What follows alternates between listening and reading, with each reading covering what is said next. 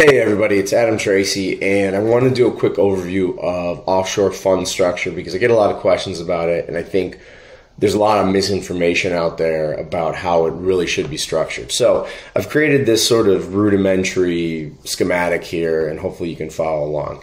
But it starts with this master fund, right? And this is a BVI setup, but the same structure would apply if you're using Cayman Islands. And the master fund is what ultimately gets registered with the appropriate regulatory authority. So FSC, if you wanted to register like a incubator fund in BVI, or a private fund with SEMA in the Cayman Islands.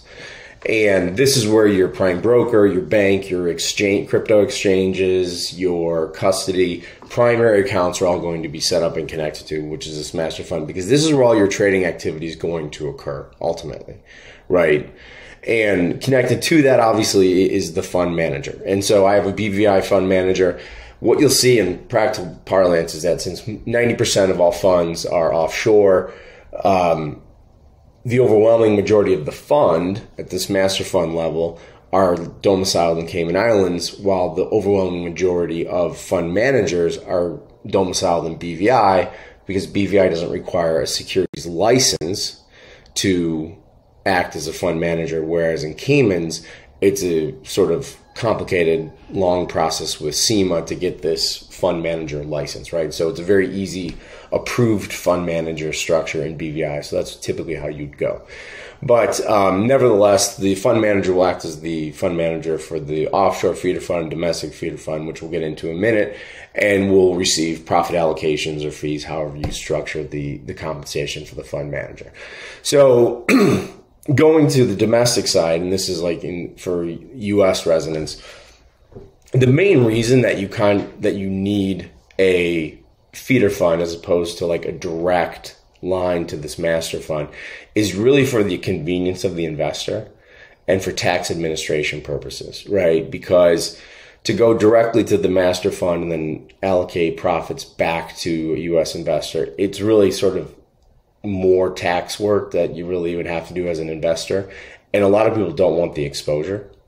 So this domestic feeder fund, typically you'll incorporate an LP in Delaware, limited partnership in Delaware, will accept funds from solely U.S. investors pursuant to a Reg D offering, which you'll need a specific private placement memorandum for that feeder fund. But the feeder fund, all it'll say is basically, our strategy is to invest 100% of the proceeds of our fund, the feeder fund, into this master fund, right? So when you create the private placement memorandum for the master fund, it's actually very simple to then create the domestic feeder fund private placement memorandum, because you're just gleaning. Right, you're just gleaning, and you're going to obviously have to account for the fact that you're selling limited partnership units versus private limited company units or shares at the master fund level. But it's a very simple thing. You're going to crib a lot of pieces and just put it together, and it'll go quickly.